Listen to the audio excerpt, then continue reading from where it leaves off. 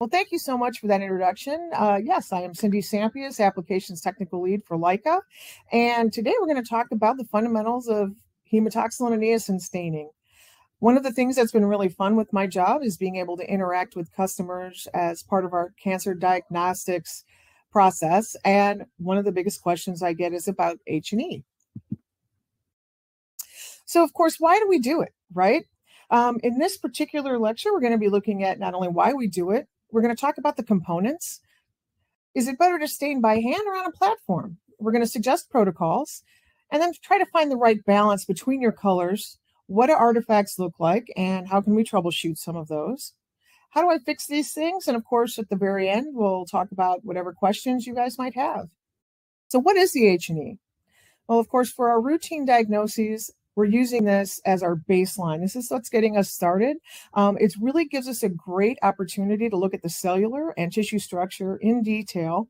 So whenever your slide reviewer is looking at a particular tumor type, whether it's benign or malignant, the stain intensity is one of the things that they're going to look at to determine just how bad things are in some cases. When you're talking about multiple chromosome anomalies in a nucleus, the more hematoxylin it picks up, is more DNA that's present in that cell.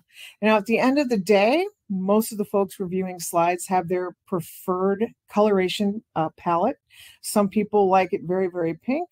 Others like it very, very blue. It just really depends on the end user and what they're looking for and, of course, how they were trained initially. But we're going to talk about quite a bit of this today and ways to balance that stain out to get that slide reviewer the exact coloration that they're needing for their diagnostics. So we have four basic components. We have our hematoxylin, our differentiator, which of course is going to adjust the coloration of your hematoxylin, bluing, which is going to change the hematine from that reddish color to the blue color we're used to, and of course eosin, which is our cytoplasmic stain. So hematoxylin is, of course, an acidophilic dye, which means it's acid-loving. So it's going to stain anything in your nucleus, which, of course, includes your DNA and your RNA. There's a lot of different types of hematoxylin out there, and each one has a slightly different coloration appearance. Historically, we used to make all these things in our laboratories. So you would have your hematoxylin powder, and you'd mix it up. Now, the challenge with that was making sure that if I made hematoxylin this week, and you made hematoxylin next week, that we would get the nice balance there. And our preparation techniques could influence exactly how that colors look. So depending on who's making it, you're going to have a stronger intensity or a weaker intensity. So the manufacturer commercially of the hematoxylin stain, whichever one you choose to use, has really made that quality nice and standardized. So you don't see those variations based on preparation. Now, when you think about hematoxylin, oxidation of it actually is going to produce hematin, which is the actual dye in the stain. And you can actually see this by looking at the top of your hematoxylin. If you have it in a dish, you'll actually start to see it have almost a holographic appearance on top. It reminds me of the sheen you see with E. coli. That's a sign that your hematoxylin is being oxidized. Now, one of the ways we stabilize our hematoxylin is by adding a mordant, and that gives the ability of the hematin to attach to an anion, something like iron. Aluminum is another popular one that we use, and it just helps stabilize it. Hematoxylins are usually designed or classed by whichever mordant they're using. So like we said previously, the mordant is actually going to strengthen the positive ionic charge of the hematin. So it's going to aid in the bonding of the hematin to the anionic tissue component, which of course is going to be your chromatin, your DNA, RNA. Now, because we're using different mordants, that is going to influence the final color of the stain components. Those changes are very, very subtle across the board. But if you have a particular preference, you will notice the difference between Mayer's hematoxylin, for example, and Harris hematoxylin. So the most common one that we use in routine histology is going to be your aluminum ammonium sulfate. This is basically going to cause a nuclei to stain red in color until we rinse it with a weekly basics solution, i.e. our bluing solution, and it's going to change it to the more familiar blue color that you're used to seeing. Hematoxylin is the most commonly used alum hematoxylin, and it can be used for progressive staining and regressive staining of cytology specimens as well. It tends to provide a little bit clearer nuclear detail, and one of the things, though, that you should know about it is that it can be best differentiated with a mild acid as opposed to using hydrochloric acid, which is a very strong acid. Historically, we would use that. You would do one dip of the slide into your hydrochloric acid differentiator, and you'd have to immediately get it into water. If you had it in there for 2 seconds, you could potentially completely decolorize the slide. Of course, we want to avoid that. So the mild acids with your hematoxylin is going to make that change a lot more subtle and give you as much control as you could possibly want in order to make sure you get just the right color that you're looking for. And of course, hematoxylin is an alcohol-based stain. Another one of our hematoxylins that we're very familiar with, of course, is Mayer's hematoxylin. It's another alum hematoxylin, and it can be used both progressively and regressively, just like our Harris. It's also used as a nuclear counterstain for many special stains and IHC. It works really well in that scenario. It doesn't give you too much blue, and it doesn't tend to stain other components of the cells. And when it's used as a counterstain, we want to stain the nuclei, and of course, then we're going to blue the slide without using any differentiator because we're not concerned about removing any excess hematoxylin at this point. And it is a water-based stain as well. Gill's hematoxylin is another one of what I consider to be the big three. It's an alum hematoxylin. It's often used progressive or regressive, and you can get it in lots of different concentrations, predominantly, well, Gill 1, 2, and 3. It is typically used for cytology stains, but sometimes folks will use that in histology as well. It's made with water and ethylene glycol, so the oxidation of the stain is prevented over months because of this, and it just makes it more stable than Harris hematoxylin. Now, the nature of Gill's is that there is some extranuclear staining that may occur, so this is where your differentiator can be really important for getting rid of that extra staining. And mucin and even other adhesives on the slide can actually stain blue in the background, so you will see some more background stain than you would be experiencing with some of the other hematoxylins out there. There are quite a few other ones out there that use iron salts as a mordant, but they're usually in special stains. This is because they generally will demonstrate more tissue structures than the alum hematoxylins, so you can see things like myelin or elastin fibers.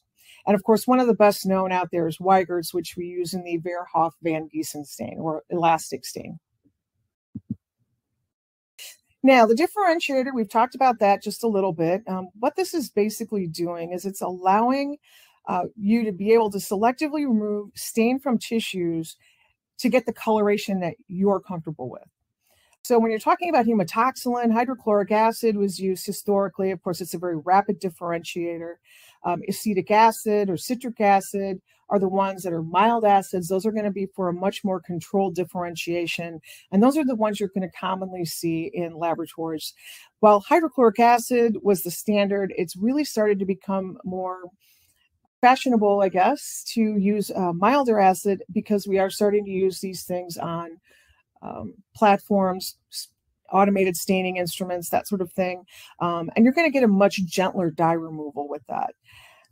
You know, automated staining has really brought some amazing opportunities into the laboratory for increases in quality and production because we are able to do the same thing over and over again. Because you have those, you know, robotic arms on there, it makes it very easy for your techs to load a rack. The instrument takes off, does its thing, and now you've got your techs free to do other things in the laboratory. So this slide is actually a really interesting one. This one was not had any differentiation at all. And if you notice, there is like a purple haze in the background. And the tissue itself, this is tonsil, actually looks almost a little blurred.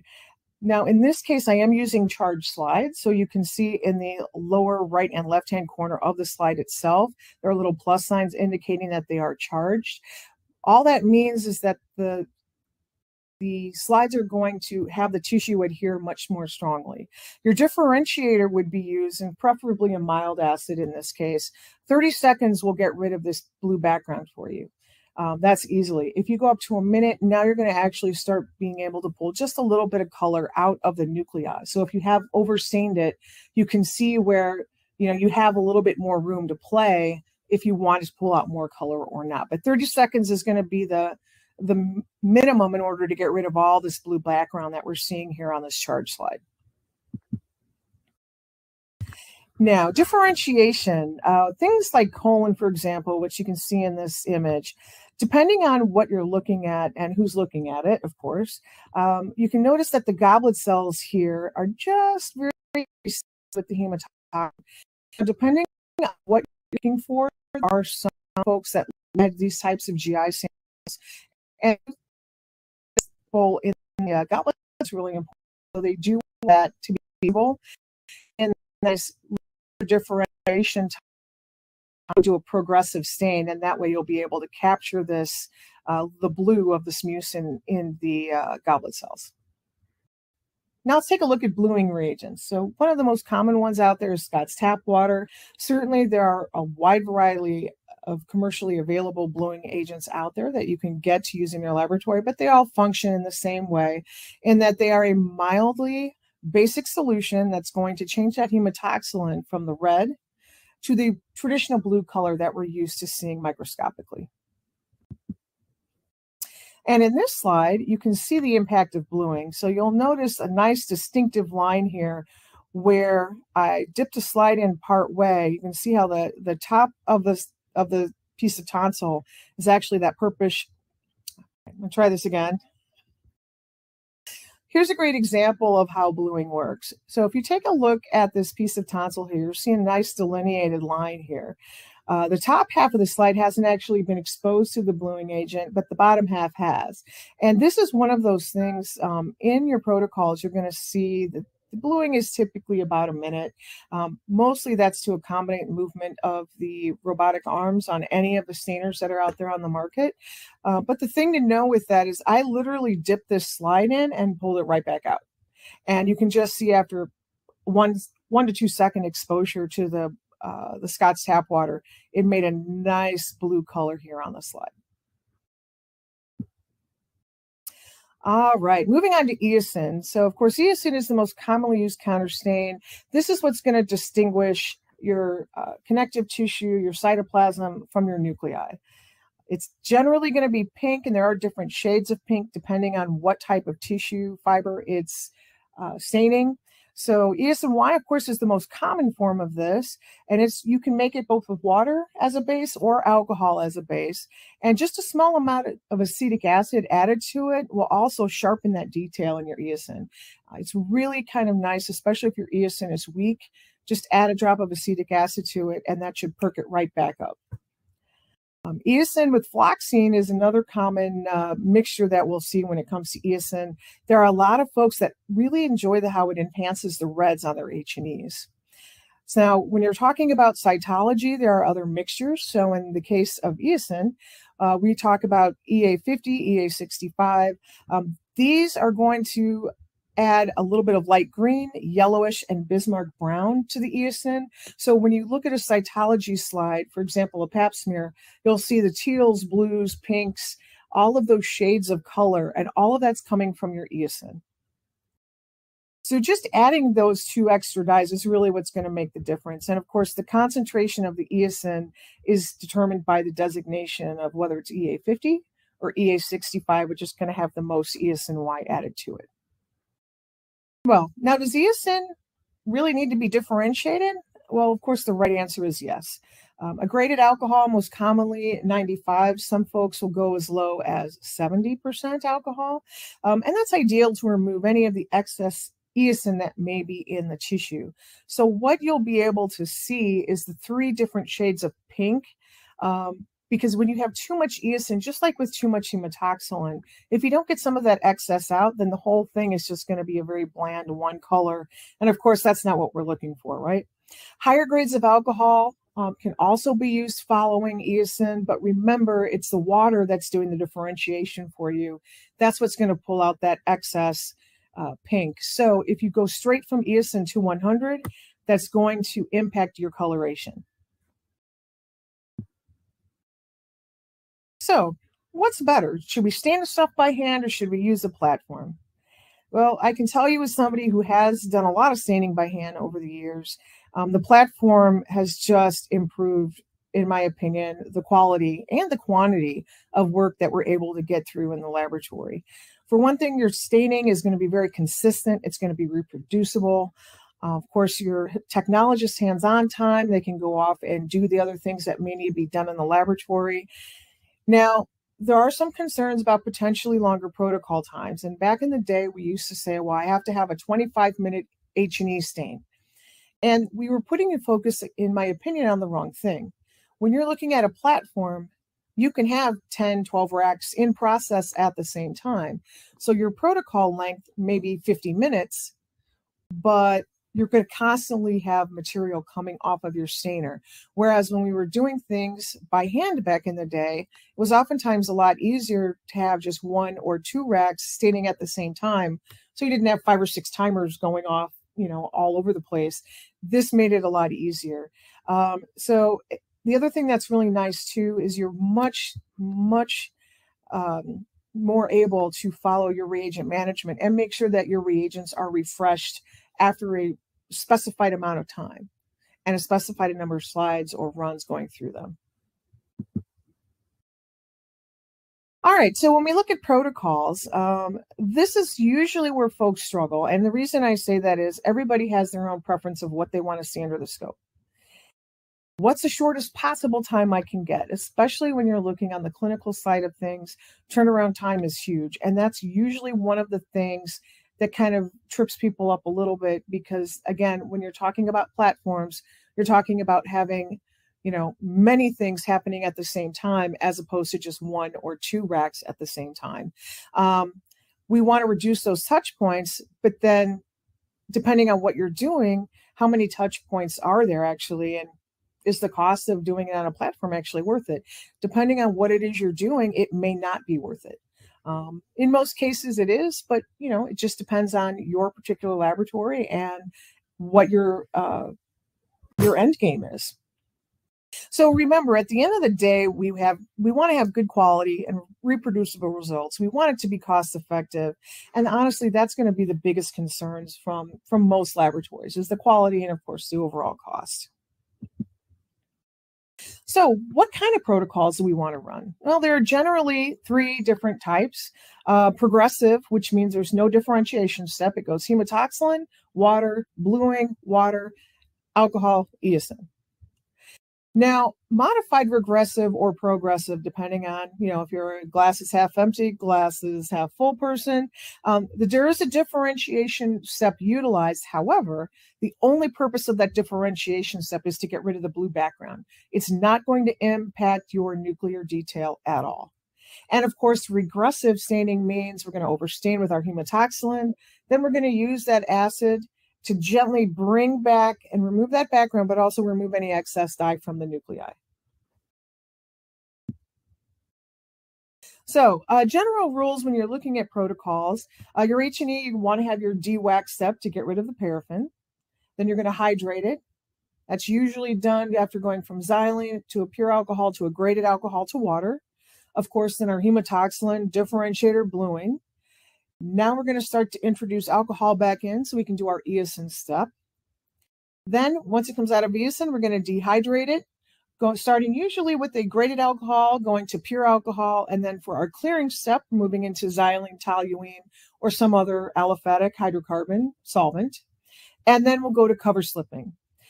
The thing to remember with this too is whatever you're using for your clearing, that's often the best reagent that you use in your cover slipper, or if you're manually cover slipping, you want to make sure that's going to be compatible with whatever mounting media you choose to use.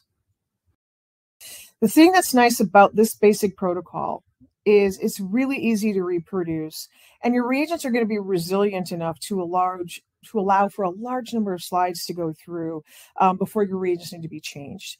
that is so huge, especially if you're a laboratory where you're running 1,000 slides every day. You want to know that your reagents and your setup is going to be able to tolerate that much workload. So when we look at dewaxing and hydrating, while xylene is going to be the most common solvent, at least in the United States, we use it pretty much exclusively, or some type of xylene substitute. There are lots of other things that you can use in its place. Some folks use toluene. Of course, we talked about xylene substitutes. There are things with citric oils in them, like citrusol, limonene. Those are all different solvents. The thing is, you want to make sure that whatever you are using, you're going to be able to tolerate the slide volume that you're putting through the reagent. And these things are all materials that are going to have special waste, just like xylene. Now, depending on where you're at, those rules may vary slightly, but by the end of the day, they really are important to understand exactly what your local regulations are regarding waste of any of those solvents. Now, once the paraffin has been removed during the dewaxing step, it's great because now you can go into your alcohols and then your water, and then move on for the rest of your staining. The water wash at the end of your graded alcohol is what's actually going to finish that rehydration, and it's getting it ready for the hematoxylin. So depending on which hematoxylin you use, you want to make sure that there's plenty of time to get whatever coloration you're looking for. So once you've got to that sweet spot where you're like, this is what I like, now the slide's going to be rinsed. That's essentially going to stop the process, and it's just going to remove any excess stain. Then if you want to differentiate your slide, you can certainly do that, and then even control it even more by how long you leave it in that differentiator.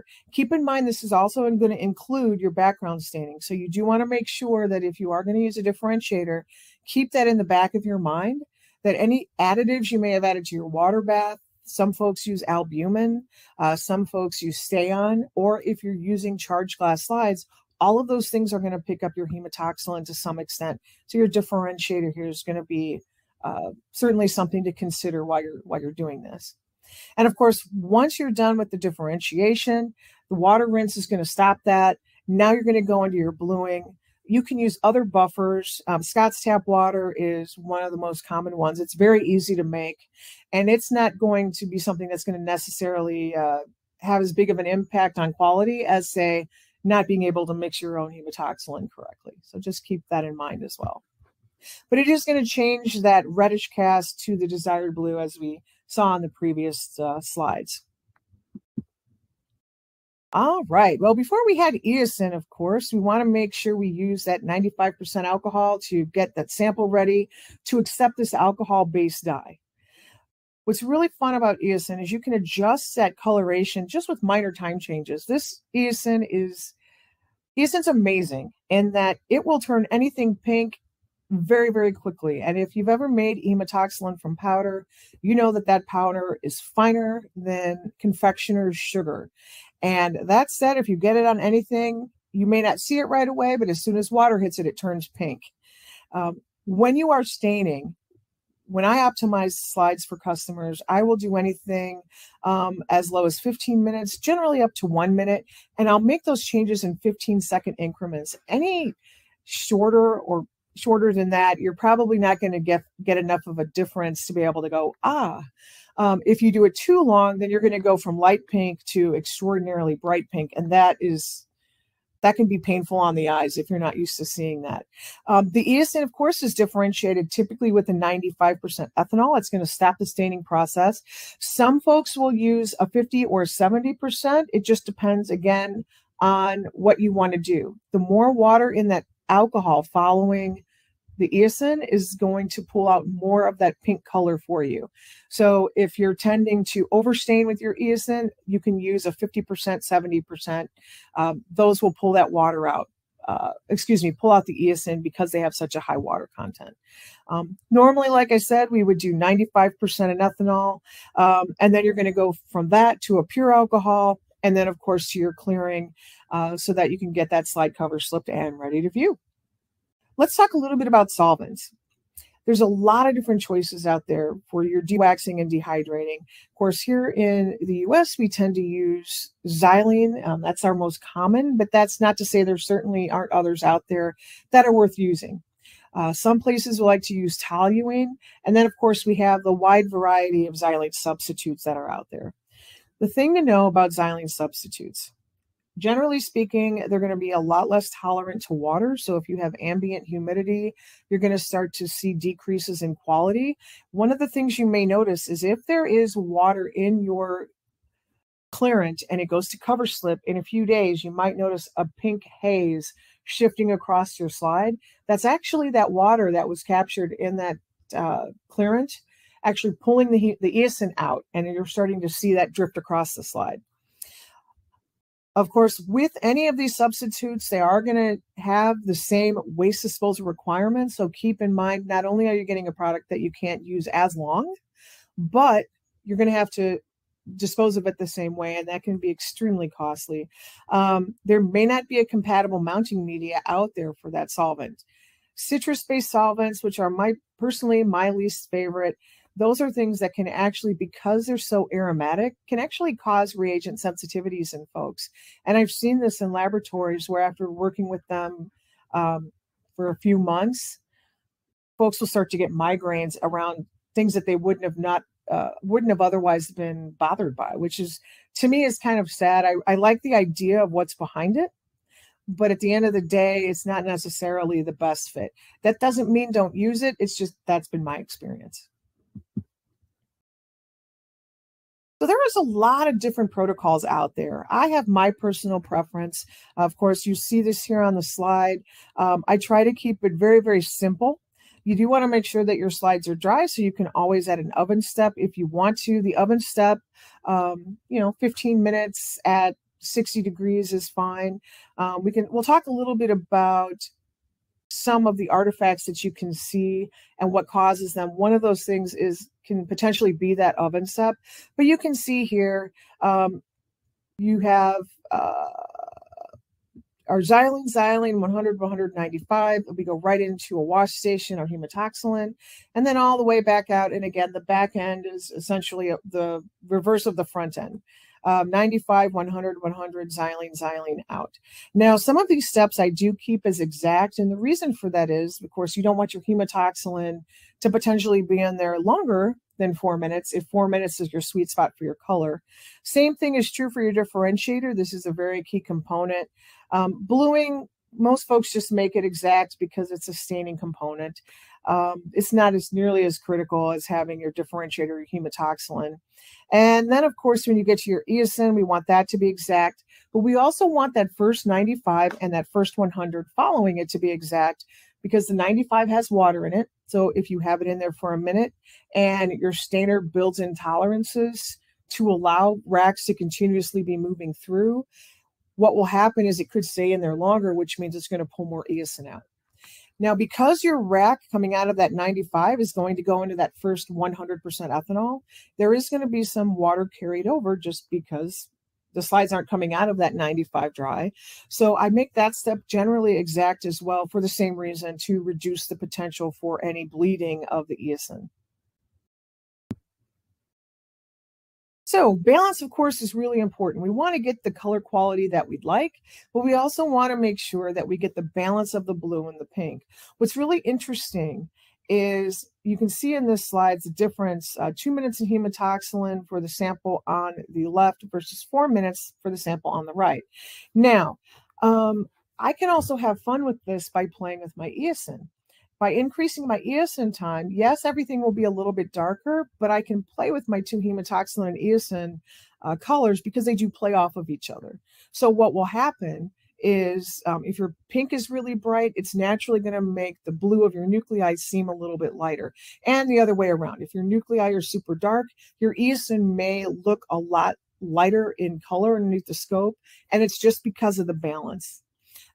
Simply doing things like, if you want your eosin to be brighter, maybe dialing back the nuclear stain just a smidge, and by that I mean 30 seconds to a minute, might make all the difference that you need to get that eosin to the brightness that you like without compromising your nuclear detail.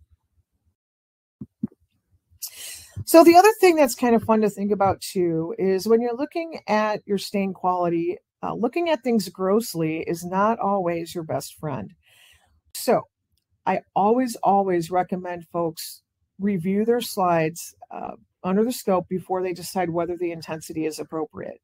As you can see here, I've got a nice piece of tonsil, followed by a piece of lung, and then a piece of fatty breast tissue. Notice that those all look like wildly different when it comes to how much hematoxylin was picked up. Of course, a lot of that is going to be due to the tonsil being highly cellular with very little cytoplasm.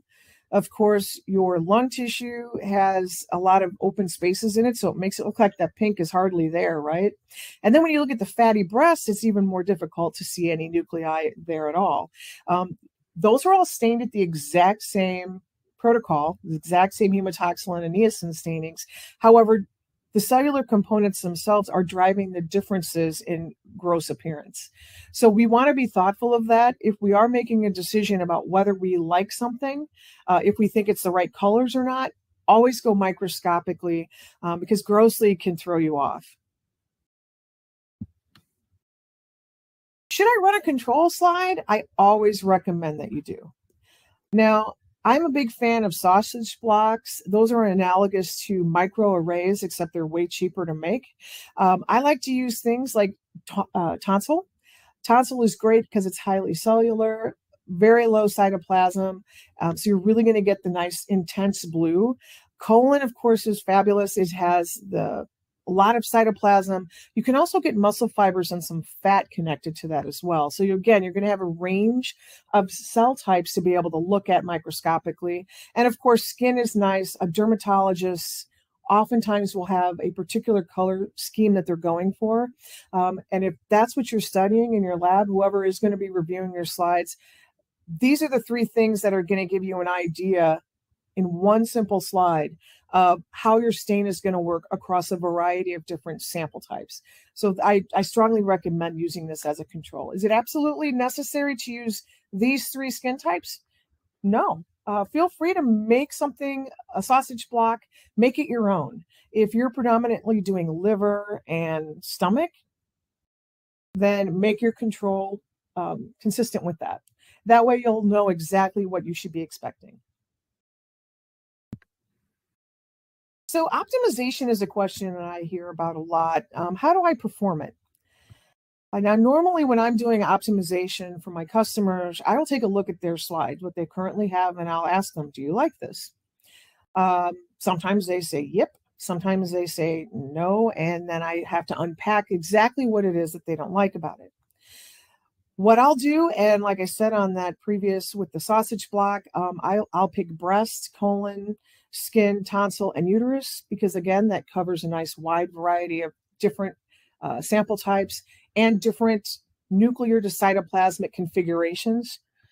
So that said, I will also then grab my preferred stain. I will stain my sample slide with what they already have, and then I will tweak it with whatever stains I'm bringing in to work with the customer, and I will use that and try to match them. If the customer is like, I have no idea, I just want something better than this, I will usually sit down and ask them, oh, what does that mean for you? And then if they want it to be more blue, if they want it to be more pink, depending on what direction they want to go with it, I'm very easily able to help them adjust their stain to get exactly what they're looking for color-wise. Typically, when I'm doing an optimization, I will increase or decrease my hematoxylin by 30 seconds, and of course my eosin by 15 seconds. If you really want to get nuanced about it, you can even go further and adjust your time of your differentiator. Just adjusting it from 1 minute to 1 minute and 30 seconds is going to make your hematoxylin just a little bit less pale. But for simplicity's sake, we'll go with just increasing or decreasing the hematoxylin and then increasing and decreasing your eosin. So when I am doing this, I will have several different sets of slides. I will put my different stain variations. I'll have that in a little table, and I assign randomization codes. Part of the reason I do that is because there's a lot of folks that think they know what 4 minutes in hematoxylin looks like on every possible hematoxylin out there. And of course, that's not the case. So to get them away from trying to assign numbers to things, what I like to do is just give them slides and say, tell me what you like. And by not giving them any other information except here's your slides, tell me what you think, that forces them to go strictly on what they like to see and not necessarily adding in any other, is my hematoxylin long enough? Do I want my eosin to be shorter? Whatever any of those extra variables will be, it makes it very, very simple. Now, one of the challenges I will tell you that I see from time to time is water quality. And water quality will make 4 minutes in hematoxylin look very different depending on what the problem is with your water quality. So again, this is why when I do my optimization, I give them randomization codes and I have them write down what they like and what they don't like, and then we go back from there and adjust it. And what's really great is it makes it so much less stressful when you're working with whoever is reviewing the slides directly, and it just simplifies it for them and it makes it so much easier for you. All right, so let's talk a little bit about how these things are supposed to look under the microscope. All right, if we take a look at this slide, you'll see a nice piece of normal lymph node. What's really interesting about this one is it doesn't look like there's very much eosin in it at all. Of course, keep in mind that our nuclear to cytoplasmic ratio is very different here than what we would see on a well-differentiated squamous cell, for example, with a tiny nucleus and lots of cytoplasm. But you can also see the nuclei are very clear. We have some stromal cells in here, of course, some red blood cells. Everything looks nice and crisp. All right, now this is a really nice piece of placenta. And as you can see here, we have some variation in our eosins. We do have a lot more cytoplasm here, so the nuclei are going to take a back seat a little bit to the pink. But you'll see that we, again, have different colors of the pink in here, so it's really showcasing that cytoplasmic detail. So how do we get everything balanced? Well, take a look at this slide here. We have a nice section of lymphocytes on the top with muscle fibers underneath. This is, again, where that balance is very important and why you want to make sure that your control slides represent a variety of tissues. And the top half of the slides, it looks like we only stained it with hematoxylin. And of course, that's because there really isn't any cytoplasm around your lymphocytes. Those are very, very small cells, of course, with almost no cytoplasm. As we go down to the muscle fibers, though, you'll notice that cytoplasm is the predominant component here. So even though we still have periodic nuclei, of course, within the cells, you can see that we have, and the colors are exactly the same between the lymphocytes, coloration of the nuclei, and the nuclei down here in the muscle fibers. But notice how rich that pink is. With this particular sample, we would be able to dim the light a little bit, and you'd actually be able to see the refractile nature of those muscle fibers. But again, this is one of those things where it's really important to understand just how that balance can make a difference depending on how many nuclei you have versus how much cytoplasm. And this one is really interesting. This is an adenocarcinoma of the colon. And you can see where we have some normal nuclei, and then we get right into the abnormal ones. Now, the malignant nuclei are very irregular in shape. And you can notice that because of the different amount of DNA now that's in these, you're going to see some different coloration as you go through all those nuclei. But for foundation, we have some pink in here with some red blood cells. We have some stroma. And of course, we have some lymphocytes around here. So that's one of the things that you can always use as a guidepost. Take a look at the normal nuclei that are in your piece of tissue, and you can be able to see a pretty strong difference between those and your malignant nuclei. And it's really profound depending on what you're looking at. Looking at this one, now this is actually a piece of tonsil. Now this one is incredibly pink. In this particular case, the preference of the reviewer was to have a much lighter nuclear stain and really enhance the eosin in the background. Now for me personally, I don't care for this balance, but I'm not the one that's reviewing the slide. So this is certainly not wrong by any means, but in my opinion, it's not ideal. So this is where you want to make sure that your slide reviewer has the most say in what they want to see microscopically. All right, so now let's talk about how when things are not what we want to see. Let's talk about water quality. So you can see slide A here and slide B. Slide A and slide B are from the same block, but they look very, very different. Water quality is often an issue I see in the field. And of course, one side it could be very, very acidic. The other side, it could be very, very basic. When your water is very acidic, that's not going to negatively impact your hematoxylin because essentially you're taking acid water and putting it into an acid dye. And by keeping that pH appropriate in your hematoxylin, you're not going to deplete it. Now, when you come out of hematoxylin, though, and you go into that wash following it, that acid water is actually going to decolorize your slide a little bit before you put it in your differentiator. So every subsequent water wash after that is going to pull more and more hematoxylin out. If your water is basic, now what's going to happen is you have a higher pH liquid carrying over into your hematoxylin. That's going to weaken your hematoxylin, and it's not going to allow it over time to continue the nice coloration that you would be used to if you had stable water. So your first slides of the day may look great, but as the day progresses and more of the alkaline water gets added into your hematoxylin just by normal carryover, you're actually going to start to see your hematoxylin lighten up a little bit. So this is one of those things that if you're getting inconsistent staining and you're not sure why, the pet store and water testing strips is a great way to just test your water and get a ballpark of where you're at. This doesn't have to be dead exact 7.1 measurements. We're talking, is it 7.5? Is it 9? That's what's going to help you with this particular artifact, is to make sure that your water is stable. That will give you stable staining overall. Now, when folks bake their slides, which I completely agree, it's great. It helps you dry your slide quickly. It actually melts that paraffin a little bit. So when it goes into that first xylene, you have a nice warm slide. That wax is going to come out very, very easily. The problem is some folks try to do too much with the heat. Putting it in a really hot oven, and there's a lot of water underneath it, is actually going to vaporize that water through the nuclei, which of course are proteins, and it's going to create nuclear artifacts like you see here, which we call soap bubbles. Now, when you're looking at a prostate tumor, the downside to this is that not only are these nuclei very, very fragile, nuclear changes like that can actually be indicative of some malignancies, such as thyroid cancer. One of the trademarks is to have a nuclear hole in it, like you see here.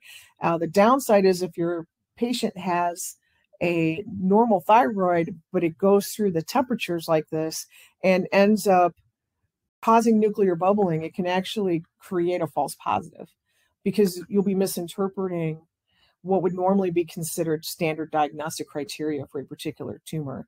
So you want to bake with care is the bottom line here. And there is no going back from this. Once you've gotten air bubbles, there's no way to fix this, unfortunately. Now, some of the things that we use when we're doing our stains can leave pigment behind. Formalin pigment is one of the big things. You can see some of it here. If you're using good quality reagents, it's not as much of an issue, but some of the poorer quality ones, some of the poorer quality hematoxylins, if they're not filtered, you can actually start to see some of these pigments in here. Your fixatives can also impact that. Back in the day, we used to use Zenkers, which was a combination of mercuric chloride and potassium dichromate, and oftentimes we would see this type of particulate. Don't let those things dissuade you from making your diagnosis. These things can unfortunately show up, and they have in some cases tripped folks up. So just to be aware that they are out there. Cautery artifact is another issue that we see. With this, you'll notice how one end is kind of blackened and kind of fried, and all the nuclear detail there is gone. This is, again, something that we'll see during processing. One of the things that can also cause that is if you take your biopsies out and you like to use sponges or wraps, make sure that you make those sponges and wraps wet with whatever your fixative is. Never, ever, ever put a sample onto dry paper towel and then try to wrap it up in that little piece of wrap and put it in a cassette, because what that's going to do is pull all the liquid out of your sample, and you'll actually start to see some of these edges like this. This is also can be caused by when the sample is collected. If you're using a cauterizing iron to collect your sample, this will also happen as well. So just keep that in mind as you are working through your H&Es. When you do see stuff like this, consider that tissue trauma on the front end before it even got to the stainer could be causing your problem. Let's talk about pore deparaffinization. So in this slide, you can see we have some irregular staining. We have some light pink here at the bottom, darker pink toward the top. This is a sign that your slide has not been appropriately deparaffinized. So what can cause it? Well, if your reagents are really, really dirty, your solvents, maybe you've been using them a lot and you haven't had a chance to refresh them. Maybe you don't have enough time in your solvent. I prefer to keep mine in around 2 minutes, and I have 2 changes of xylene. And that works really nicely for getting out all of my paraffin. But if you're finding that that's not working for you, there's no harm in adding a 3rd xylene if you want to. I've just, again, try to minimize the amount of waste on my instrument. And that's part of the way that I do that, is by having my 2 steps. Also, keep in mind, if you're not drying your slides long enough before you stain them, and you put them on there, the water is going to prevent the xylene from actually getting to that paraffin. So the best way to prevent this from happening is change your reagents regularly. And of course, make sure your slides are nice and dry before you put them on the stainer. Let's talk about pore dehydration. So in this slide, we can see there's some excess water left behind after we've gone through our dehydration steps on the way to cover slipping. And you can see I have an arrow pointing toward it here in the photo, but you can definitely see there's water at different spots here. So what can actually cause that? If your laboratory is very, very humid, you can actually get some of that ambient humidity into your xylenes. Of course, the other thing is if you're not changing your xylenes often enough, you can actually have water carry over from when it leaves Eosin to the 95 to the 100s. You'll actually start to get some water going across that. So that's why we do have recommended changes for your reagents. The biggest way to reduce this problem, make sure that your reagents are changed regularly. We just want to make sure that we don't have any water in anything. If your lab feels like it's very humid, you can always purchase a hygrometer, that's with a G, and that will tell you what your room humidity is. Most staining equipment doesn't have a really tight range for humid conditions, so you're generally going to be able to have quite a bit of leeway. But if you want to just track your humidity in your lab, that's one way to do that, and it'll certainly help prevent issues like this one. And as I mentioned before, if there's water in your sample, you will start to see over time as your slides hang out in there, when you put them in storage, you'll actually see a pink cast shifting across the slide because that's the eosin coming out of the tissue. It's actually kind of neat to see, but it also makes me sad when I see it. Now, we've all had those days where the tissue comes off the processor and we go to embed it and we know it's going to be a rough day because it's super, super dry and crunchy. Well, in order to accommodate that, oftentimes we'll soak. Now, I prefer my processing to be amazing so that I don't have to soak anything, but you don't always get what you want, right? So that said, if you are having to soak your samples, you want to do it and be thoughtful about it. Now, I can't say don't soak it longer than 5 minutes because that's going to vary depending on how dry your sample is. But if you oversoak, and unfortunately I do see this quite often, you can actually get some artifacts. So notice on these nuclei here, this is actually colon. And you notice how we have no nuclear detail at all. They look kind of cloudy and kind of swollen. When you are rehydrating on when you're soaking, when you're getting ready to cut them, unfortunately, what will happen is it will create these types of artifacts, which can cause you to lose the nuclear detail that in some cases can be so critical to diagnosis. Prostate cancer is a great example of that because it's not known for being extremely hyperchromatic. So when you do lose that nuclear salt and pepper chromatin that we would expect to see with the swelling, when we lose that detail, that can oftentimes negatively impact on how we're doing our diagnostics. Now let's talk about some troubleshooting. So most of the common H&E related artifacts are very simply corrected. First of all, you always want to use quality reagents, so make sure your stains are of good quality, your ancillaries, your alcohols and xylenes, those are all of good quality, and periodically test your water. You'd be surprised how much heavy rainfall or heavy snowfall can actually stir up the groundwater and give you wide variations in your tap water. Filter your stains as needed to avoid floaters. If you have a lot of staining and processing of dry samples, floaters are always a risk. It's always a great idea to filter your stains just to make sure that you do remove any of that excess tissue or excess particulate that can happen in some of your lower quality hematoxylins. You want to filter those to get that out so you don't see that on your slides. Cover your reagent containers if you're not using them. So if you're going home for the evening, you want to cover those. You don't want them to be evaporating. You don't want them to be negatively impacted by your laboratory ambient environment. And you can always have a hygrometer on hand to monitor humidity. They're very inexpensive and they're pretty easy to get your hands on, but they're a really helpful tool. Maintain your instruments. I can't stress that enough. Doing good maintenance on them. Having your annual PMs, those things are so critical to keeping all of these things running smoothly for you. And of course, reach out to your vendor and get some refresher training for your staff.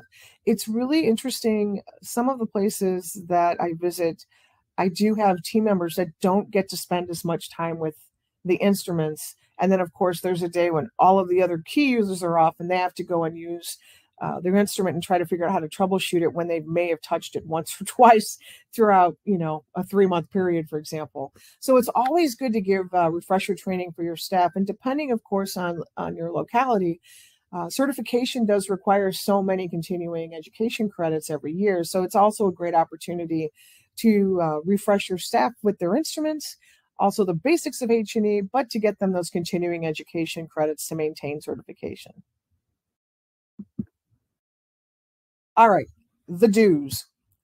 Always run a QC slide to make sure everything's looking good. If you change out your hematoxylin, go ahead and run another QC slide. We want to make sure that that hematoxylin is performing to the expectations of your team. If you change your ancillary reagents and you want to change out your whole instrument at once, run a QC slide to make sure it is all looking good. But you should always run one before your first rack of tissues in the morning, just to make sure everything's looking good. Make sure that you have good wash water on your instrument. This one is so important. Make sure that your pH is where you need it to be and that you have good water pressure. Too low pressure can make your slide rinses ineffective or less effective than they otherwise would be. Do select a protocol that's going to make sense for your slide reviewer. Make sure that you're meeting their expectations. It's going to make your life so much easier. Always, always use quality reagents. And of course, filter your stains to reduce particulate and floaters. The don'ts. Do not rush your staining times. There is nothing worse than trying to push something through and then having to redo it again because there was water in the xylene. The hematoxylin isn't dark enough. Always take your time. It'll save you time in the big picture. Don't overuse your reagents. I know that it might seem like you're going to be saving a lot of money if you get just a few more slides, but always try to follow the manufacturer recommendations for throughput, because if you try to push it, it oftentimes can come back and your slides will not look as good as you want it to. I usually discourage folks from using recycled reagents only because most folks don't test those reagents for purity. So if you're doing your ethanols, for example, on a recycler, and you're not making sure that you're actually getting 98 to 100% purity, you can actually be adding water to your xylenes, because remember, on your dehydration step, you're going from a graded alcohol to a pure alcohol to a solvent. If that pure alcohol is coming off your recycler and you think it's pure, but it's not, now you're adding other contaminants into your xylenes, and that's going to impede your coloration and, of course, your cover slipping. And always, always, or I should say, never, never neglect your staff. Make sure that they have good training, and you do annual reviews for competency on using your equipment. Very, very important. It's amazing, especially as hectic as it can be in the laboratory. If we don't get those refreshers, sometimes maintenance kind of goes to the wayside a little bit. And so we definitely want to make sure that not only is everyone comfortable, but your instrument is given the love it deserves. The bottom line, a good H&E is going to keep your slide reviewers happy, and it's going to make sure that they have the best possible foundation for diagnosis. Whenever you're working on your H&Es, you always want to make sure that your colors look good and your slide reviewers are getting exactly what they need. There's always a patient at the end of whatever it is you're doing, so we do want to make sure that those foundations are as optimal as they possibly can be. One of the key takeaways as well is that your stain is only going to be as good as your processing. If you're finding that you can't achieve what you're trying to do with your H&E, take a look at your tissue processing and make sure that it's as optimized as possible. You don't want to be having to soak samples for a long period of time. And of course, there's nothing worse than cutting into a piece of fatty tissue, laying it on your water bath and watching it explode because the center of that tissue hasn't been appropriately infiltrated. So please keep these things in mind, and you're going to have the best possible H&E experience, and your slide reviewers will be really, really happy with you. Thank you for your attention today. I really appreciate you guys joining our webinar. If you have any questions, please feel free to share them now. We'd like to open it up for any thoughts, comments that you might have.